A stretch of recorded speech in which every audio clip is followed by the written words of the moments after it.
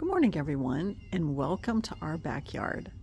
In today's video, I'm going to go around to a few areas in the yard that I would like to comment on because I'm going to be doing an upcoming July garden tour in the next few days. But there's a few things that I would like to just point out and make note of today. So that's what this video is going to be about. So first off, we have had lots of rain all week long, and that's why I didn't do a midweek posting, because we have had rainy day every day all week long and have had quite a bit of rain. So our ground is very saturated and we do have standing water in the yard. What that does is it's just been kind of dreary, but it hasn't been too hot. Oops, I'm going to come over here. I've got some blue jays coming in and wanting some peanuts there. So it's only been in the 80 degrees and the plants have really responded. I've been able to get most of my things completed after Hurricane Beryl came through, and so let's go over to the first area. So I think I mentioned in my post-hurricane video that the vines here are doing just spectacular, and they truly are. What I'm showing you here is the passion vine. And the passion vine has been flowering. The pollinators are loving the flowers. Let me zoom in.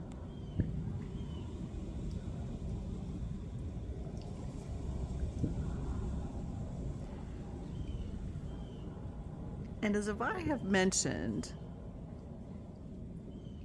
the reason I like passion vine is because it is the host plant to the butterfly, the Gulf fritillary.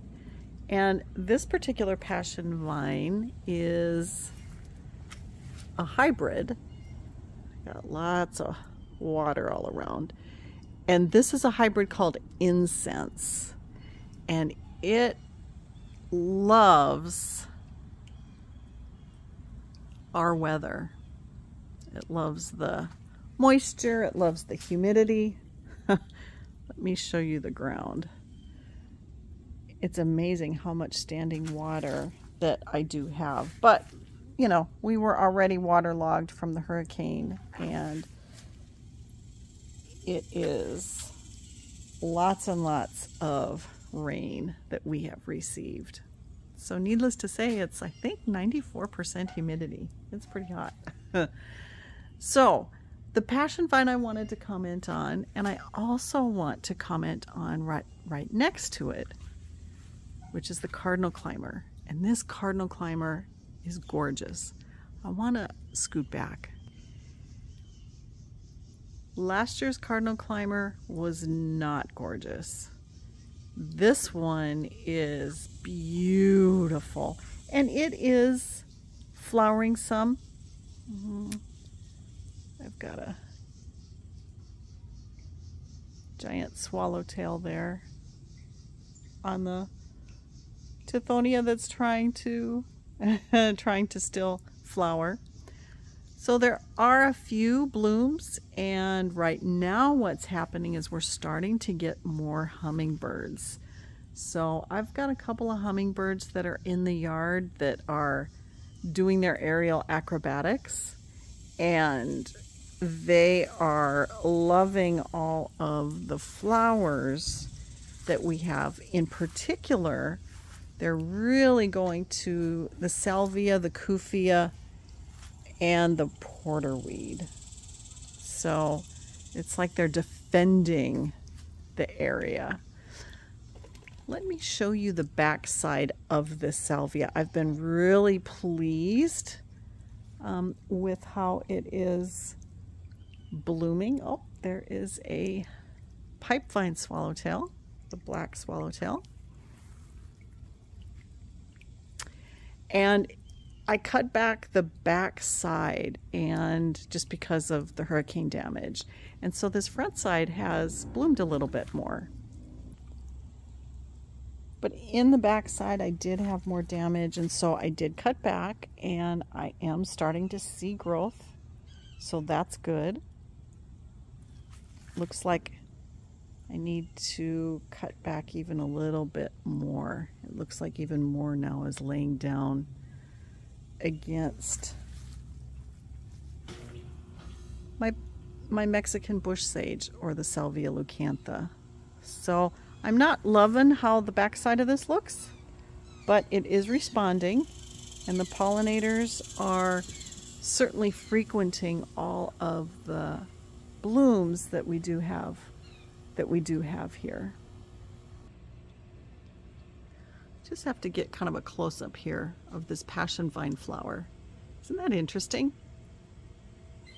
It's really amazing to me how many pollinating bees, how many different types of bees love this flower.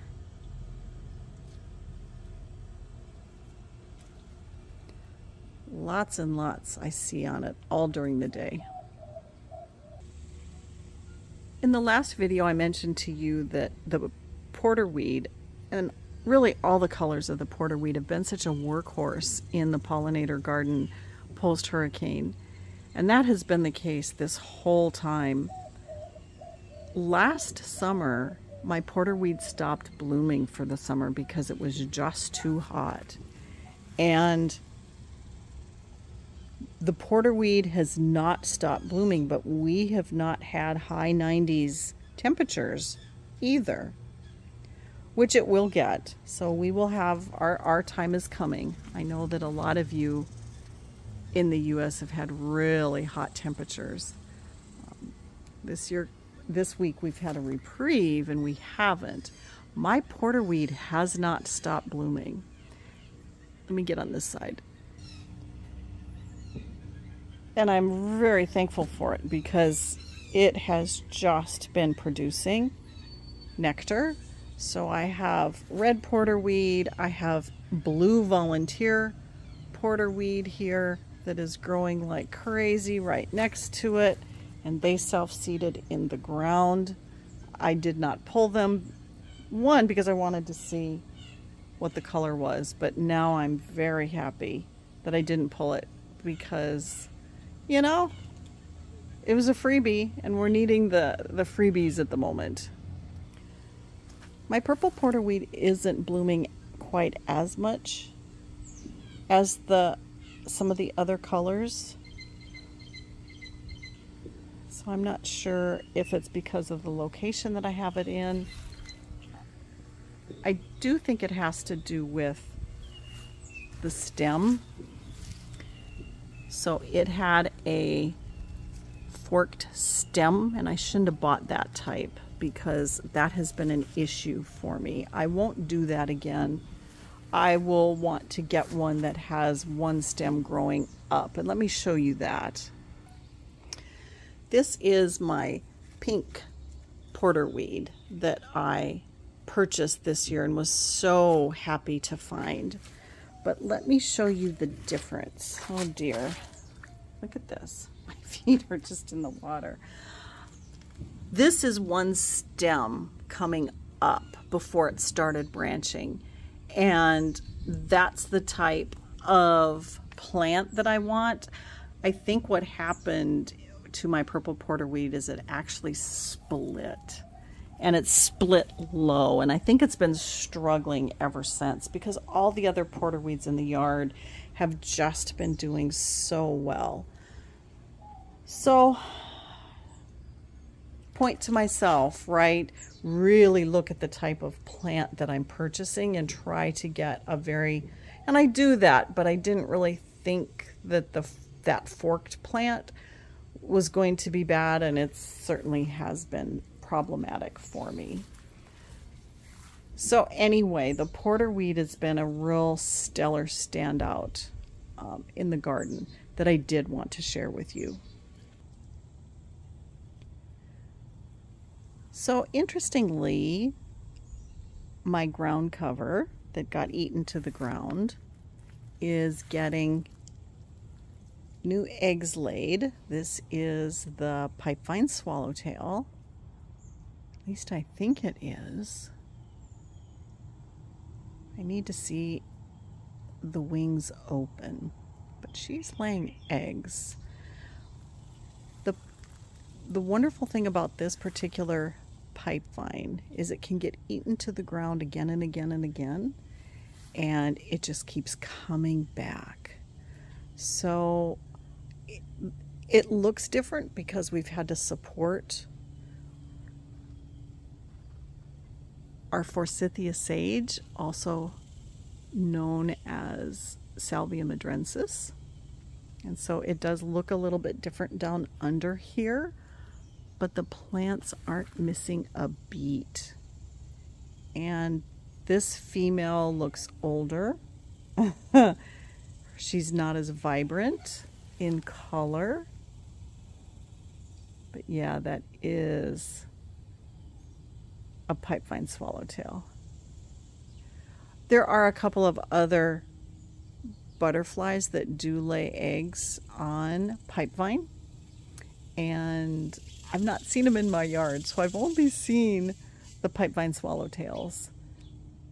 But I'm still hoping for the others.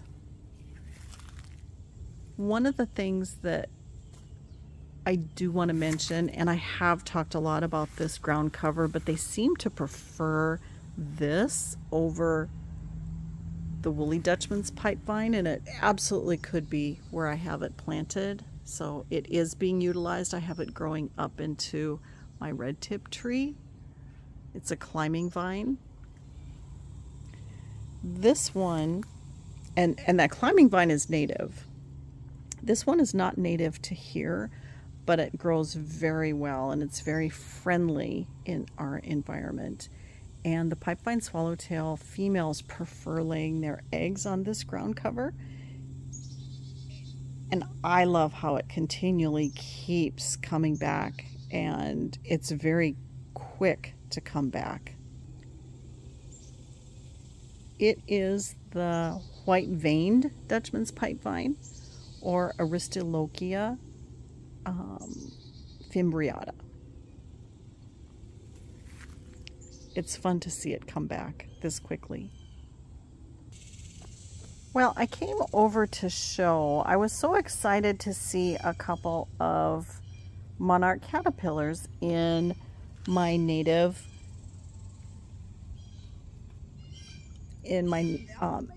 section of milkweed here.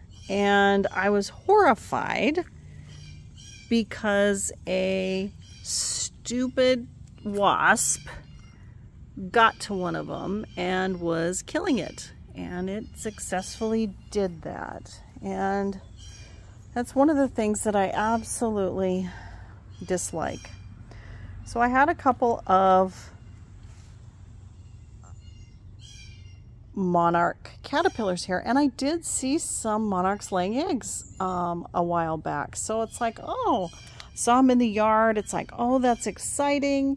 And of course, unfortunately, the wasps, they do predate the caterpillars a lot, and that's just part of it. But you know, it's one of the things when you have a pollinator garden that I have to accept. And look at that. I don't know if you can see him combing through, but that wasp is looking for caterpillars. Look at that. Ugh. I don't like you, Mr. Wasp, at all. Get out of here. Go on, get. Sorry. That's a pretty big eastern black swallowtail caterpillar. The wasp has found it though. So when I go, I'm sure it will be back. The darn things. Aren't these little flowers really pretty on the milkweed? They're really starting to flower here. which is really pretty. Almost all of my vines I have been extremely happy with. And this that you see here is my Mexican flame vine. And Mexican flame vine is interesting to me because I do love how it looks. I love the blooms that it has on it. Last year during the summer, it did not bloom for me. And I wrote that off as our unusual summer with drought. And I don't know if you can hear me sloshing through the water. It's because we had the drought and the high temperatures. But this summer my Mexican flame vine has not flowered either. And we have not had a difficult hot summer. Yes, we had the hurricane, but it's amazing how well all the vines came out, and this didn't miss a beat. It just hasn't flowered. So this is 2 years in a row now that in the summertime, this Mexican flame vine has not flowered. And I would like to count on it flowering. So I'm curious for those of you that do grow it. I only have 2 years of experience with this. Do you find the same thing? Does it only in you know, the south here, does it only flower for you in the spring and the fall and then part through the winter until, you know, until you've got a freeze? Because I've been disappointed in that aspect of Mexican flame vine, and I don't really see any buds yet either. So if any of you, I know there's some of you that have grown it for longer periods of time, let me know what your experience with this vine is. It is very pretty. This is a brown anole. My dog loves to chase brown and green anoles. This is not native. The green anoles are native. I wish I didn't have that in the yard because they are aggressive towards the green anoles. Unfortunately, they are here. The one comment I would also like to make is I've been a little bit disappointed with my Turk's cap this year. They've bloomed, but they've not bloomed beautifully. It's just been a, you know, I've had some blooms here and there.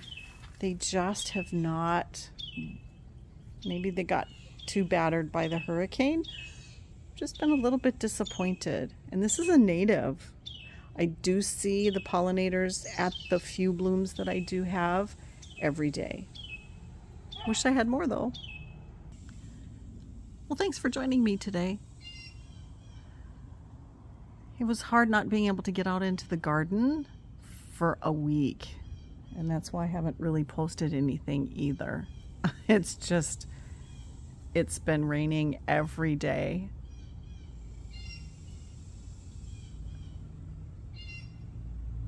Supposedly this week now we are going to have more sunny skies.